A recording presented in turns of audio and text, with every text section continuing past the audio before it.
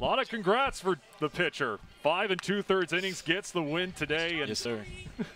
Joey, first off, congratulations. Obviously a tremendous performance for you out of the bullpen. And first I got to start with that bottom of the ninth. You faced bases loaded with 1 out. You were able to get out of it. Just what was working for you to get out of that bottom of the ninth? Really just trusting the process. I know the guys behind me were going to make plays, and that's what ended up happening. Hard hit ball to right. I mean, they did what they wanted, but, I mean, defense prevails right there.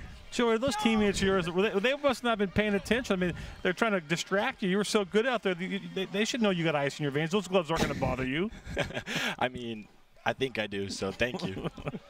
Well, great job, my man. Obviously, you've pitched out of the rotation and bullpen, and, you know, usually you probably don't think you're going that long, but what was the mindset, just winning pitches? To be honest, just attacking the hitters. There's no reason to not attack them, and I'm not sure if you could see me talking to myself, but I just was really focusing on going after every single hitter, and there was no reason that they should beat me. You know, going back to that bottom of the ninth really quickly, the emotion that you showed when you got that comebacker, I mean, take us through that play. And I'm sure it had to be a nerve-wracking moment, but obviously you know you have ice in your veins for that kind of moment, man.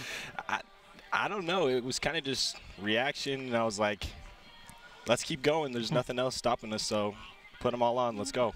Joe, you got to be excited, obviously, to go home for senior weekend with your seniors, but ultimately, you know, try to win a series and then play at home for a region. You guys are going to, more than likely, I'm not on the NCAA committee, but more than likely, you guys will be hosting an NCAA tournament. You got to be excited about what's to come in the future for you guys. Oh, of course. As a freshman, that's something you look forward to your whole life, is playing in the playoffs at a D1 school, especially with guys like this. It's an outstanding experience.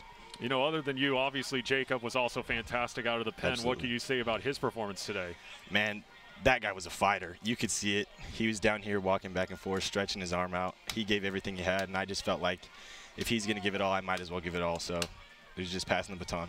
Again, a tremendous performance for you this afternoon. I'll let you go celebrate with the teammates. I'm sure they're going to mob you again in the dugout or in the locker room or something. Joey Dixon, appreciate it, man. Congrats on the win. Thank you so much. I appreciate it.